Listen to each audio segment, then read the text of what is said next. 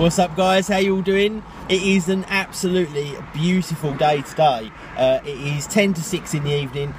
Been slogging away all day today. Finally managed to get out of the house, and I wanted to go and surprise little George and pick him up. And when I got there, I was told that I've got a party tonight. Not me, him. He's got a party tonight. Can you believe that? He's got more of a social life than I have. So can't see George tonight, so I'll have to wait until tomorrow. But it doesn't matter. I just wanted to kind of go out for a drive and chance it to see if I could have picked him up or not. But like I say, he's got a school disco to go to, so that should be fairly interesting. I'd love to be a kind of fly on the wall for things like that, and I'm sure that my parents would have for me as well, and I'm glad they bloody couldn't as well, because I was a bit of a nightmare. But anyway, that is that. I would like to have gone fishing for a few hours this evening, but I'm going to take Jade out for dinner instead, and kind of give her a little bit of a treat. She's been working hard as well this week, so that is kind of my evening. Nothing particularly exciting. Tomorrow daytime I may well go and do a little bit of fishing before I pick George up in the evening. I'm not sure yet. I've got to see what his plans are for tomorrow, because usually on Saturdays he has birthday parties, which seem to be every single weekend, so I'll have to kind of check his schedule before I can plan mine, which seems ridiculous, but unfortunately has become the way in which these things work. Last night, England. Now, what did I say to you guys a few days ago? I told you, all they do is let you down. All the time we've got a manager like Roy Hodgson, who is an absolute drip. The guy has got no personality whatsoever. I'm sure he's a very nice man, and I'm sure his knowledge of football is impeccable. But for me personally, I think that England need to have a coach with a personality, a coach that can pick up the team from a moralistic point of view, that can make them feel good, that can make them feel confident.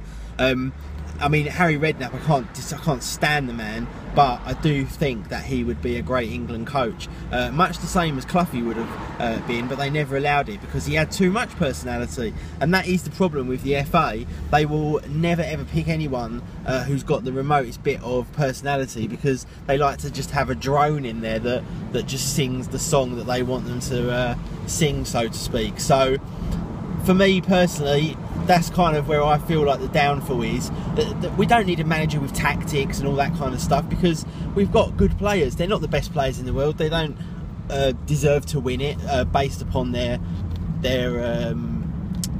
kind of how good they are normally, but they deserve to do better than they do at the moment. And I feel all of that comes down to morale and man management, confidence. I don't think they really need to be told tactics. You know, they're seasoned professionals. They just need to get out there. They need to feel good. They need to enjoy themselves, and they need to have a lot of confidence as well. If you watched them last night and even the other game, they just look like they've got no confidence because there's so much pressure on them. You need a manager who can just take all of that pressure and put it on their own back, and not have it all on the players' backs. You know, you've got the wing backs, the right back and the left back, shit scared to come forward because they're worried about conceding a goal. You've got players like Henderson who are just sitting far too deep. It's all confidence for me. So that's my kind of 2 cents on the England football game. But what did I tell you? This is why I do not watch them anymore, because they just cause you to have huge letdown. You know, this time around, it didn't bother me, because I knew full well that they were going to get put out in the group stage and that they would be totally shit. So it didn't really bother me. But still, it's like a bit of a pain in the backside, because you want them to do well. You know, and for people like Steven Gerrard, who is his last World Cup, who really does try and put his all into these games, regardless of how that turns out for him, you know, it would have been nice for him to have a good World Cup, but it is not going to happen. So that is that. I'll probably watch some of the other games though. It's much more enjoyable to not watch England and watch some of the other teams who are actually half decent, with some decent management. But there you go. That is that. A couple of bits and bobs have turned up for me from this place, Angling Direct, and let me see if anything's of any interest. Hang on. First up here we have, I've showed you guys my bed. This is the pillow for the bed. Look at the bloody size of it.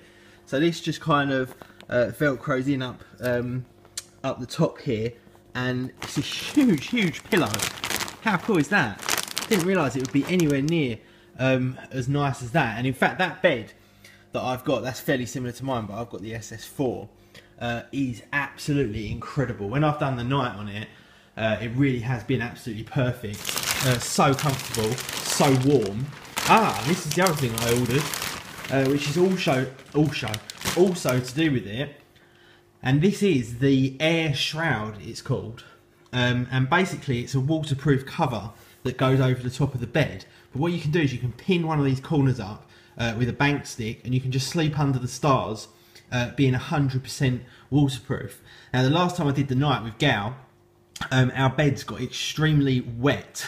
And no, it wasn't because we were pissing our pants. It was because the kind of water coming off the lake was absolutely insane. And it's all right if you're inside a tent, the water just seems to come down directly downwards. But when you're sleeping outside, the top of your bed just gets really wet. It's like condensation, only sort of 5 or 10 times worse. So this is the completely waterproof Air Shroud that will go over the top of my bed. So when I sleep out under the stars doing a night session, then my bed won't get wet. So that's pretty cool.